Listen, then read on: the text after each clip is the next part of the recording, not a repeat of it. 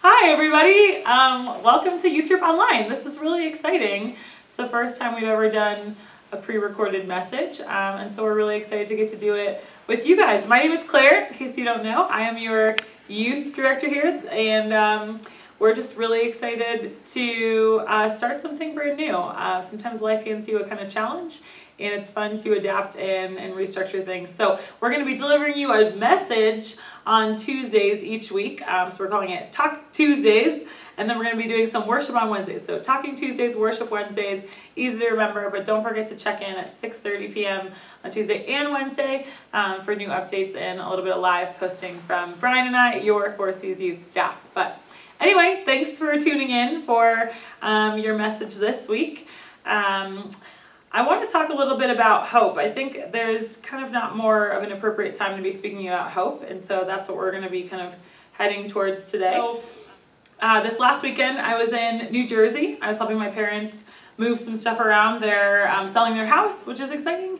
So we were hanging out in New Jersey, and that's where I grew up, and we didn't end up going into Manhattan, but we were just swapping a lot of old stories as a family and kind of chatting about what life in New Jersey used to be like. And it just got me thinking about all these like random adventures that I had in New York. And it's kind of crazy. Did you know that the Empire State Building, big famous pointy building in New York, kind of famous in a lot of movies, all those kinds of things, site of a lot of middle school field trips for those of us on the East Coast. But so the Empire State Building in New York, when it's really, really, really windy, or there's a really big storm going on, the building actually sways a little bit. It kind of gives and ebbs and flows a little bit, which is kind of wild, right?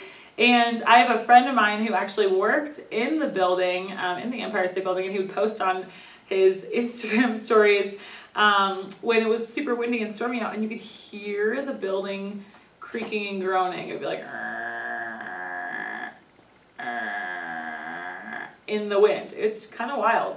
And I think that would be really, really scary if you were actually in the building and the building's physically moving or creaking and groaning, if you didn't understand how buildings were built, right? How they were designed, right? These kinds of strong and tall towers were designed to give and sway and ebb and flow a little bit without creating any damage to the building during storms or high winds. The most important feature of that tower that tower possesses is its strong foundation. So the way that the tower is built, the way that the Empire State Building is built, right, is that it has a strong, deep foundation into the ground, and then it's designed to allow for a little bit of give, allow for a little bit of creaking and groaning as the high winds kind of crash against the building, right? And I think some of us might find ourselves in a situation where life kind of feels like we're in the middle of a storm right now, where life kind of feels like these kind of gale force winds are pushing up against us and we're kind of unsure of which way to go. We can feel ourselves kind of anchored, but we're being rocked a little bit by everything that's going on. And so if you're ever feeling anxious, if you're ever feeling unsure, if you're ever feeling worried about the future or about what's going on, the best place to turn to is your Bible. So if you've got a Bible with you, I'd love for you to open it to Hebrews chapter 10.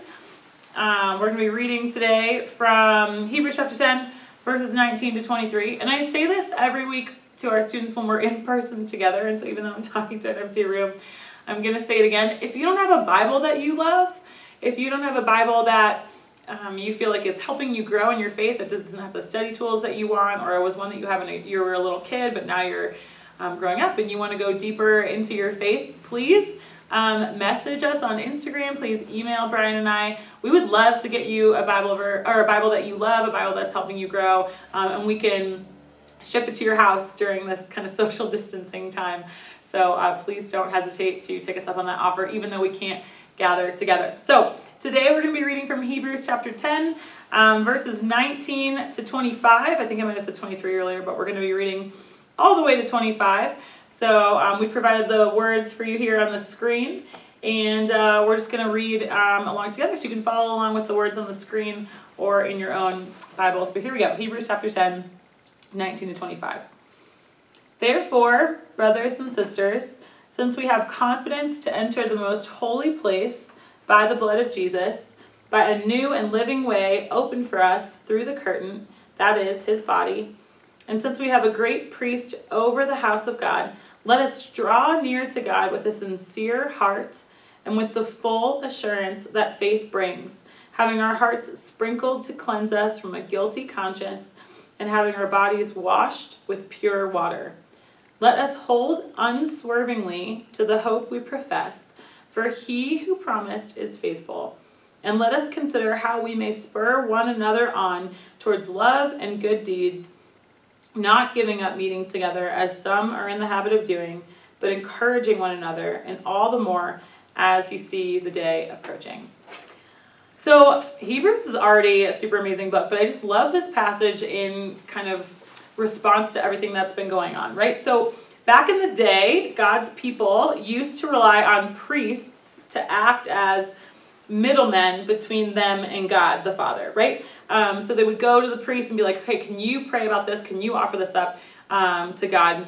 Because they just weren't able to bring that directly to God himself. But when Jesus came along, he changed everything. And now Jesus is our high priest. Jesus has replaced what used to be an earthly role, and he has taken on that role to now be our direct intercessor, our direct connection between God the Father and us. So we have direct access to God now, right? We don't have to socially distance ourselves from the Trinity, from God.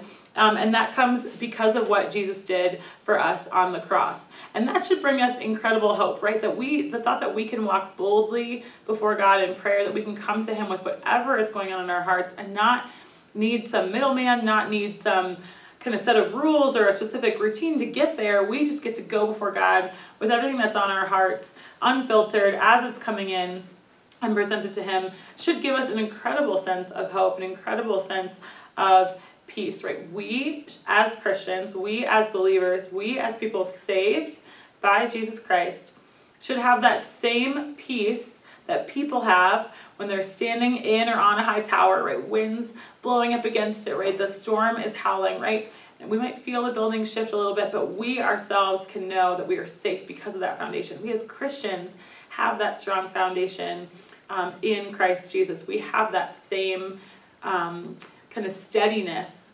that the buildings do, right, when we put our faith in Jesus Christ. And so we might find ourselves kind of moving a little bit. We might find ourselves troubled. We might find ourselves anxious. We might find ourselves frustrated. This shift in our lives has caused a lot of disruption. You have a right to be frustrated. I mean, look at what we're doing now, right? We're not meeting together in person, right? Things are changing. But instead of feeling hopeless or undone in those circumstances, we can bring all of our concerns, we can bring all of our fears before the Father and trust that we have someone who is a promise keeper on the other side of that prayer. We have someone who is faithful. We have someone who is for us. And even though we might be feeling unnerved by everything that's going on, even though we don't know kind of what the future looks like, God is not rattled right now. You guys, God is not unsteady. God is not like, oh no, we're out of toilet paper. Like, we don't have to be afraid because our Father is not afraid. And if you do feel fear, right, you have direct access to the one who can silence that, to the one who can bring you peace. God is saying to you right now, on the other side of heaven, right, give me your stress and your fear and your worry and your uncertainty, and I'm going to give you peace, and I'm going to give you hope, and I'm going to give you confidence, right? That's the trade that God wants to make for you right now. And we talked a little bit about, Brian and I earlier, right, about leaning into your leaders right now. Guys, like, use FaceTime, use social media, use all those kinds of things to stay connected. Right? We would encourage you to do that. We would encourage you to reach out to your leaders. They want to hear from you. They want to be walking alongside you. They want to be helping you to fight off sin as we find ourselves kind of bored and isolated. Right? They want to be there. But also know that you do not need your leaders, you do not need Brian or I, you don't need a pastor, right, to pray or to have access to God. That Jesus is our high priest. He is the one that intercedes for us all. And so just like I would encourage you after this message is done, after you've kind of shut off your phone, to just find a quiet place to sit in your room or outside and just try praying to God. Remember that praying doesn't have to be some big, long Shakespearean soliloquy, right? Prayer is just a conversation between you and your Creator, right? somebody who loves you more than you could possibly ever know, somebody who is for you. And so use this opportunity. No one's around, nobody's watching, right? Just maybe take a risk and try to connect to God with how you're feeling. Try to be vulnerable in this way. I love that verse in chapter 10, it's verse 22, and it says, "Let us draw near to God with a sincere heart and with the full assurance that faith brings." Right? We can approach God sincerely. We can approach God confidently. We don't have to be confident about our circumstances, but we can be confident about Christ. And so I would just really encourage you to do that. You are a high tower. You might be kind of ebbing and flowing right now, but your foundation is deep. Your foundation is strong. And you were built and created to withstand those high winds, to withstand that pressure, to withstand that storm with that foundation in Christ Jesus. So Brian's going to come on next, and he's got some questions for you that I would just encourage you to use as a time of self-reflection, but also don't hesitate to text your leaders and be like, hey, I really kind of want to unpack this question a little bit more. Here's kind of how I responded to that question. Do you think we could talk about it? Your leaders love you, and they miss you, and they want to stay connected with you, as do Brian and I. So please take a little bit of time. Don't ignore this. Don't brush past this. Take just a few minutes to think through these questions. Pray, and then if you feel so inclined, kind of reach out to your leaders. But we love you and we miss you. It is not the same talking to a standalone camera as it is talking to all of you. So it's hard to be here without you. But we do not have to be afraid, and we can continue to be scattered together because of the body of Christ that we're a part of. So miss you guys. Hope we can see each other soon. Thanks. Cool. Well, now we'd love to just give you some questions that you can kind of ponder on yourself. Clearly you're not in small groups because you can't come here and do small groups. You can't go out and do small groups. But we would encourage you, if you have your small groups phone numbers, text them, start talking with each other if you want to FaceTime, or do whatever to stay connected as a small group. But especially we have some questions for you. Claire just talked about some hard stuff. And as you're hearing this, as you think about this, one question that comes to mind is your foundation actually God? She talked about the building that sways, that has a foundation. Is your foundation in God? Or has your foundation maybe been your identity at school that's now shaken? So think about your foundation being in God, and think about truly in these times where maybe you're sitting in your room and you're kind of scared. Where is your foundation? Another one, as you're sitting maybe alone in your house or with your family that you maybe don't get along with, how are these times testing you and strengthening you and challenging you to grow in your faith in Christ? Maybe you felt like you were really close to Christ until you're sitting at home for the third day in a row and you realize that, man, I'm not actually that close to Christ. So I would encourage you all to think inward on how are these times challenging you in your faith. I know for me, I'm just sitting at home and I'm realizing that sitting at home may lead to wasted time. So how am I using this time at home to connect to Christ? What are ways that you can connect to Christ at home in these times? The final thing we want to ask you guys is, do you feel like you can approach God without an intercessor? Do you feel like you can come to God without me or Claire or your small group leaders there to help you? Because the answer we hope you find out is yes. God wants you to be connected to Him. You don't need someone there in between you and Him.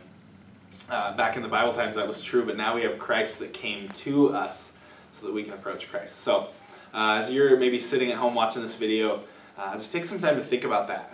Think about, have you ever come to Christ alone? Have you ever actually come to Him? We encourage you, wherever you're at right now, to just come to Christ and be with Christ in these moments.